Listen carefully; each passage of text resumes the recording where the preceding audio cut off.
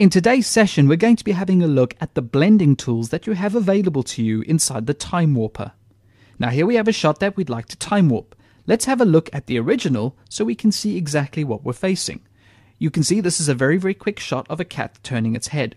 Now I'd like to go ahead and time warp this shot.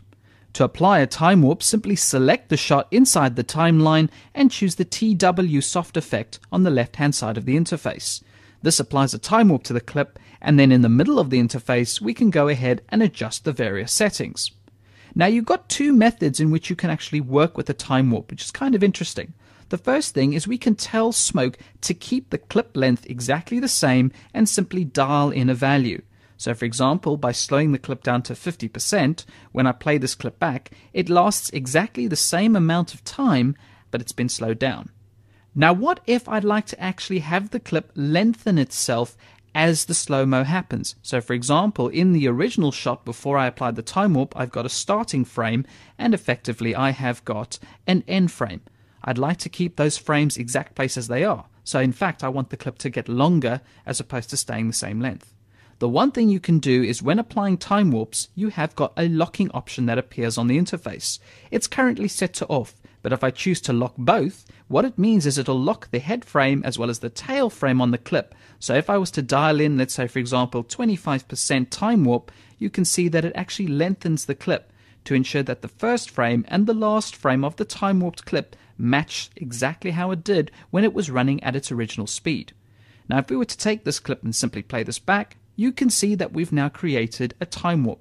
The one thing to point out is obviously it's strobing, because the way time warps work naturally is they literally play one frame, they freeze the frame for a little bit and then play the second and so on and so forth. It almost causes a strobing type of effect.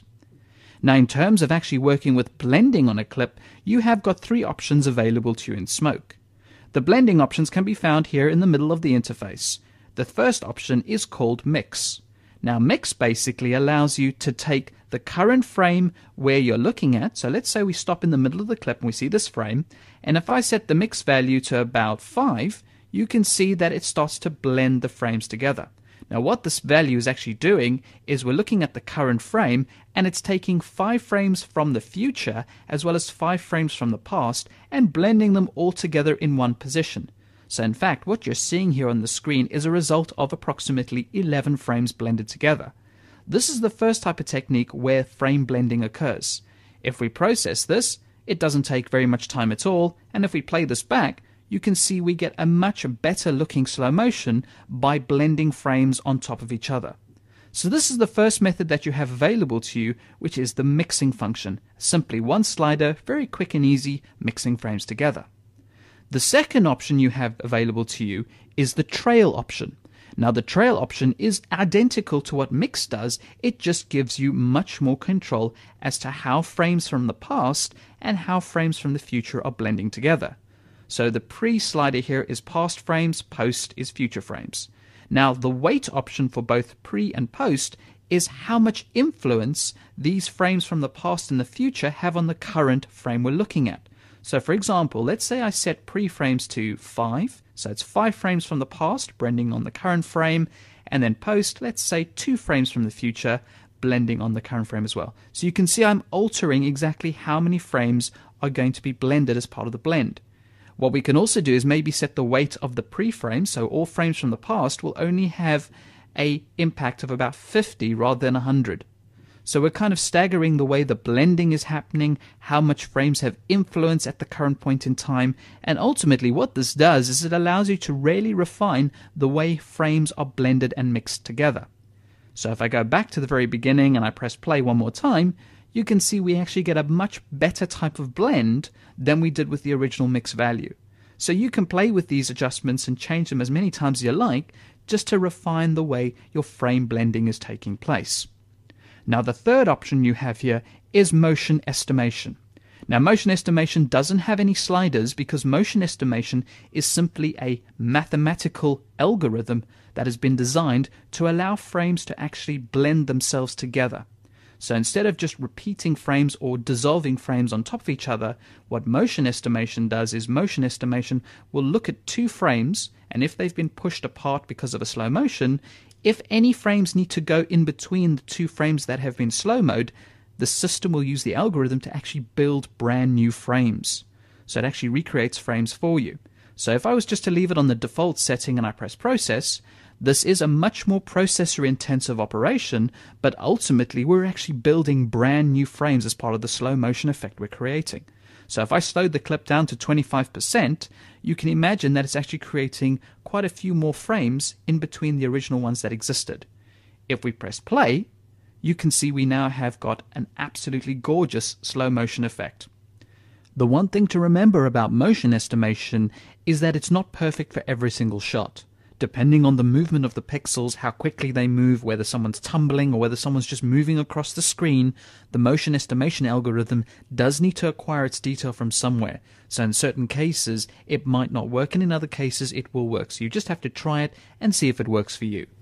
The other setting that you have next to the motion estimation option is the resolution setting.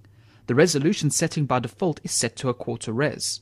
Now this doesn't relate to having a quarter of your image data processed, it actually refers to the algorithm itself. How processing intensive and how accurate is the motion estimation algorithm going to be when it's creating these new frames and building up your part of your time warp. The other option here, for example, is if I was to switch down to a 16th of a resolution, this means that the algorithm is more tolerant to much heavier pixel movement. But once again, because we are making the algorithm more tolerant, it could sometimes be liable to have more artifacting. If we switch to full res, what this means is that the algorithm will be very, very strict and analyze pixel for pixel movement. So when it comes to the motion estimation being processed, it is more processor intensive, but it does give the best quality results.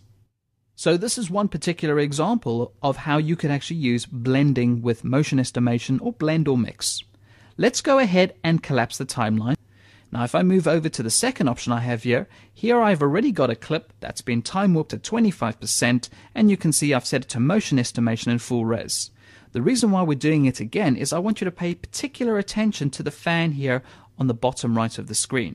When I play this back, you can see that we're getting some artifacting happening. And this is because the motion estimation algorithm is having a slight difficulty understanding how those pixels are moving and how to morph them appropriately. The one thing to mention is for the remaining part of the picture, so the model and her hair and everything looks absolutely perfect, so we don't want to lose any of that detail. The way that we can actually address this issue is by using the layers in the timeline as well as the other blending types within the time warp. So what I'm going to do is I'm going to go to the bottom of the timeline here and press the Layer Plus button. And what we'll do is holding down the button on the pen, if I now click and drag, it makes a copy, and I'm simply going to put a new copy of that time warp on top of itself. So at this point in time, I've now got a duplicate on Layer 1 and Layer 2. Now with the option selected on Layer 2, I'm going to change the motion estimation back down to Mix. Now let's go back to the slider and set it to a value of 10. So 10 frames from the past and 10 frames from the future, blending on the current frame.